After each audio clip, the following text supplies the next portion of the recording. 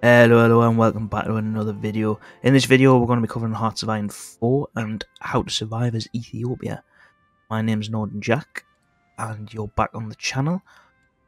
This video mainly is going to cover how to basically defend against the Italians and then do the counter-offensive in order to push them out of Ethiopia entirely, from Somalia as well.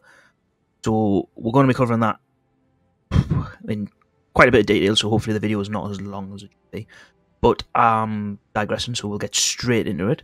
The first thing you're going to want to do is get the Second Italian-Ethiopian War focus. So we'll go straight through that because you get the morale boost, which gives you the war support and the army organisation regain. And it also gives you a defence against major countries for the 180 days. Manpower is a lovely bonus as well, so why not? Now, straight on from that, you're going to go to rally around the Emperor, but we'll come to that when we need to, because we need Haile Selassie as a field marshal, because marshals at the moment. So we're going to create two combat groups here. We're going to create this one here, and we're going to draw a fallback line to Gondor and here. Pull them back. Now, these will be immediately attacked. Straight away. Also going to put them in there. So you're going to have to pull these back straight away as soon as the Italians start to advance. And the commander you're going to want to have is this one here, Ayalu Biru. He's got the Mountaineer trait with the bonus on attack and defense as well as movement. Now the attack doesn't matter at the moment, but we want the defense because we're fighting in the mountainous terrain here in Gondor and Marseille. So get them to pull back, create another army group out of these, and you're going to want to just basically create that there. Stick that in there. So you've got 5 units in here, and the one that you want to go for him is this one here. I'm not even going to try and pronounce that name, but yeah, it's a pretty cool name. But you want him because of that, the infantry defense bonus. I'm going to put him in charge here because he can be used to particularly assist these. And when Ausa does actually capitulate, because they will. So the Italians last time capitulate, they'll capitulate, and then the Italians will move in. So what we want to do is we want to force them in there and take over Ausa as well. It's not that there's any bonus, it just sort of takes away their supplies a bit more. So we're going to want, basically the idea is just to stretch the Italian lines thin as possible so that they run out of supplies, and we're going to try and just basically wear them down till it gets to around about this one here, level 8. So it's going to take a while. You can say it's 122 days to the next escalation, so it's going to be... Hopefully it's not going to be a long video, but yeah, we'll cross the bridge when it comes to it. But the next thing you want to do is go in your research, get your support weapons, and get your weapons 1. Right, and the last thing is basically create the army group down here, create another, and you're going to put about Nasibu Ziamanuel in charge. I'm so bad with names. And you want to put him in charge because he's a hill fighter. Now that's desert, so we're going to want to pull back here. This is your main defensive line here, because it is a hill terrain. Pull them back. As you can see, all hills, so that's why he's useful there. And another thing, once you actually get a bit of political power, the one thing you want to do is you want to call Balako Safo from retirement. He's a general, but we're not going to use him. What we're going to use is that extra unit. And in terms of resources, just get your steel from the Soviet Union. Right, and that should be that. I'm going to start. And we're going to try and move the troops back. As I said, they're going to get assaulted straight away. Don't have to wait, there we go. So we want to draw these back. They're naturally falling back. I don't think the Italians really want to fight down here. It's good. There we go, they're pulling back.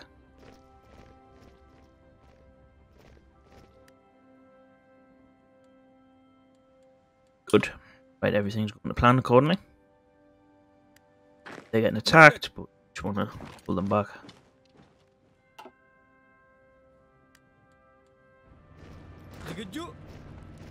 So they're moving in there.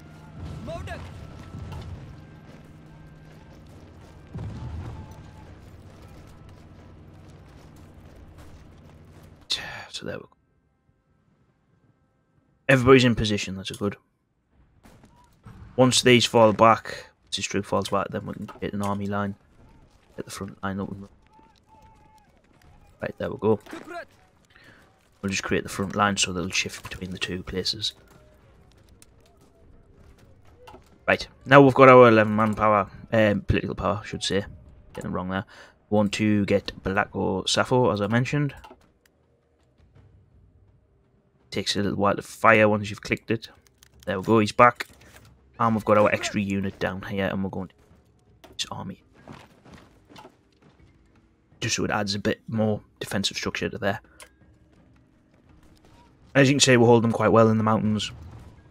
Mainly because of the bonuses he's got, and if we need any troops, we can push these up here.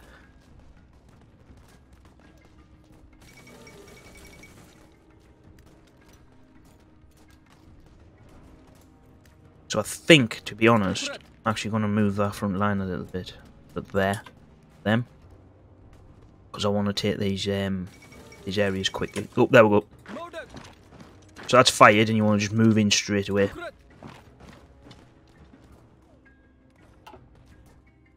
So you see the little gap here, so we're going to move in and try to cover that, and we're going to keep this mountain province, because that means we can fight in the mountains again.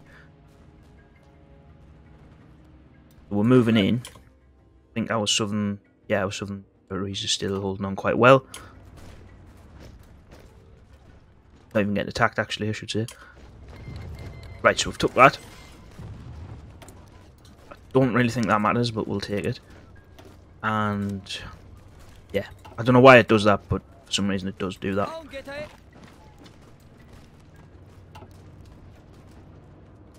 Right. Oh.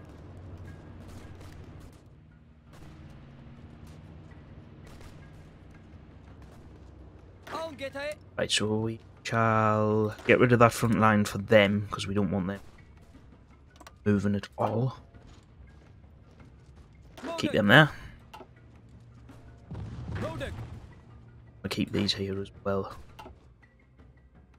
And in terms of, we want to get the ambusher trade for him when we can. Obviously, we're still 5 short. But we just want to keep this basically protected, these areas. The more they fight in the mountains, as you can see, we've got the terrain bonuses, and they've obviously got minus 50% attack and breakthrough. So it's better for us to fight in the mountains. See, they've still got the terrain efficiencies. Right, and we'll create a front line down here as well. Oops. Sort that back out.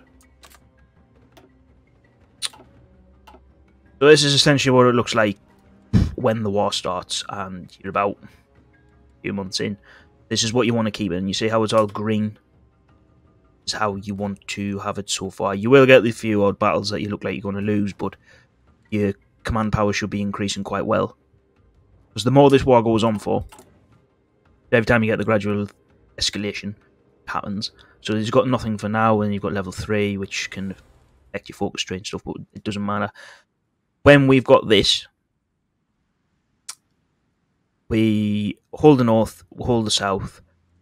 That increases the escalations as well, so it makes it faster. So we just want to keep rising until we get level 8. Level 8 is when we're going to do the counter-attack and try to take these provinces here. But for now, we're just going to try and hold the line.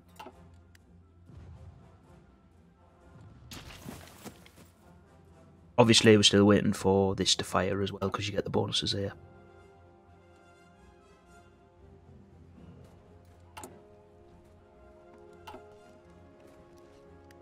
I shall just speed it up a little bit. And then get it. It's better for us because we've got more entrenchment. And then we've got our little bonus. And as I said, straight on to rally around the Emperor, because we want Silisi as a field marshal. Yeah, and we still don't have our factories available because we've got Ausa.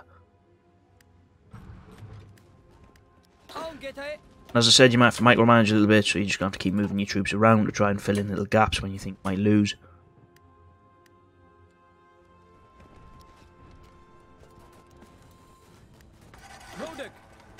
So you just keep moving them around.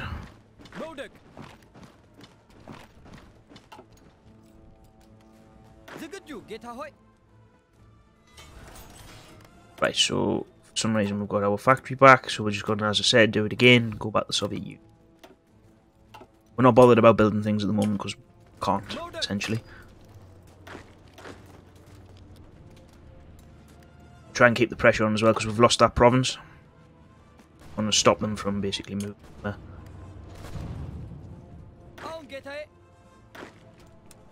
Don't want them moving around. I don't know why that keeps happening, but it's the front line.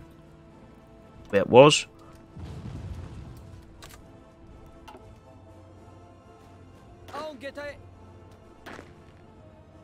Which one's the one that's moving?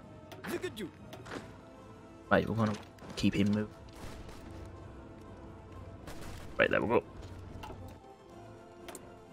In terms of this, obviously, you've also got that sort of stuff. We want to try and keep a political equilibrium. I mean, it is good at the moment that the Mesophinite are in charge because you get the extra little bonuses for defense and stuff. But mainly, you want to try and centralize as much as possible. They're going to reinforce that, so it's fine.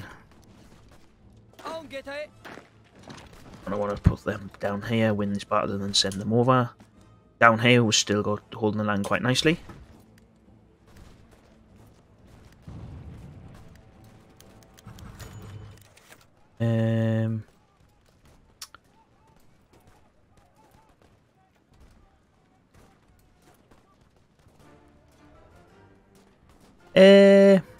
To be honest, this is a random fire event, so it doesn't happen all the time.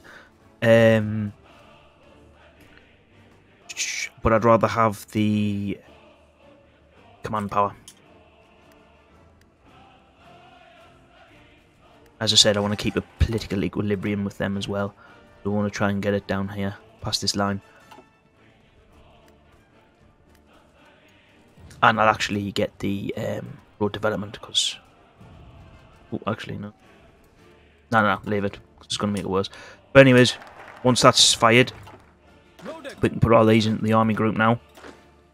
Well, and then we can have Haile Selassie as the Field Marshal, and now we've got the extra command power, we can basically get him defensive doctrine, and we can get the charismatic. That means the recovery rate's faster, and we are better at defending, which is exactly what we want. And the more fighting that happens, obviously, the better our generals get. So, yeah, level 3 now from level 2. Where are these at? Level 2, yeah. And in terms of the next one, you want to get the Emperor Stays for the focus. Because as you can see, the little bonuses you get, the political power, the war support gain, and the stability all add up. And it helps to basically fight the Italians a bit more. And then obviously you've got your officer corps, but in terms of military high command, you want to get Wahid Pasha when we can, but we don't have the command power. And you want to get Konovalov, because he helps basically hide from the air support. Makes us stronger defenders, and that's exactly what we want. As I said, just keep using the command power for last stand and stuff like that. It allows you to filter your troops around.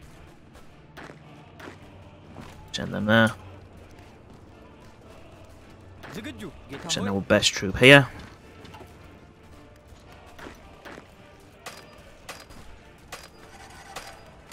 Sometimes it does this, I don't know why.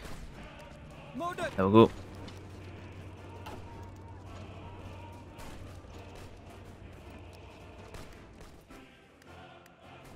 We're holding the line at all points.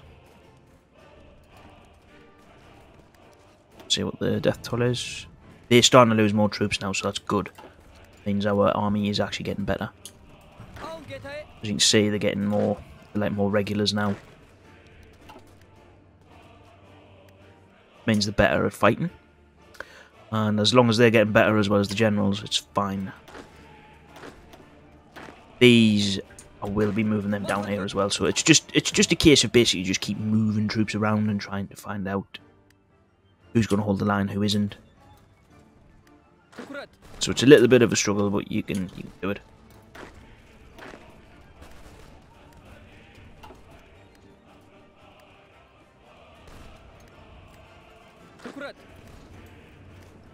And then do last stand again. As I said, you don't be afraid to use the command power. And we've got the Emperor stage, so that's good. And you want to do... The way it happens is you want to get the Yabuna, then go to the alliance stance firm, and then go learn from the enemy and just go all the way down here. That's your first one because you want him as your advisor.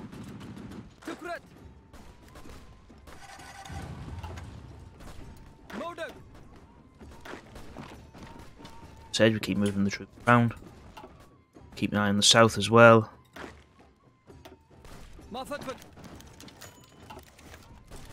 Right, that's one of our generals wounded, but he should be fine.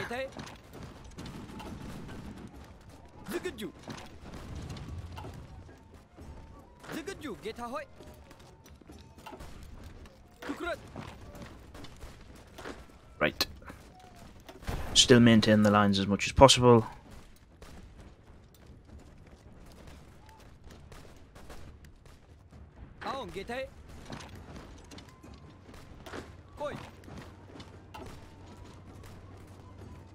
We're doing quite well, to be honest. I mean, it looks like we're going to break a couple of times, but we're holding it.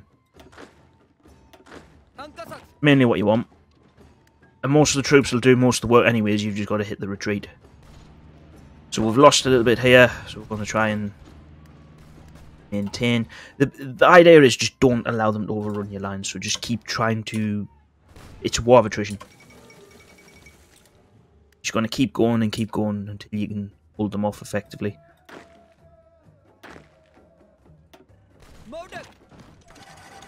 As I say, you just keep moving troops around as and when needed. It's obviously getting worse for the Italians because it's escalation level 3 now.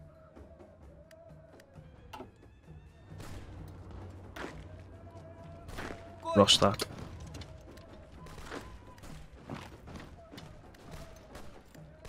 Might be able to take that back, I'm not sure, but likely. Nah, it's unlikely, so we'll just leave it there.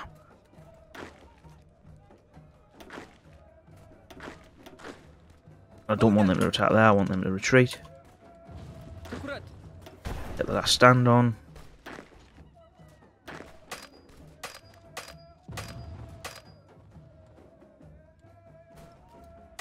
Just need to hold our lines as much as we can. Right, get them moving there.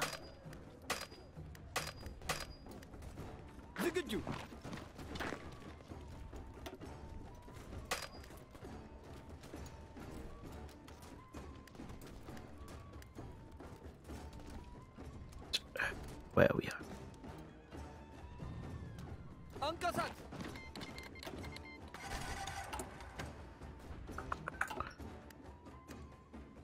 Right, so we're doing quite well.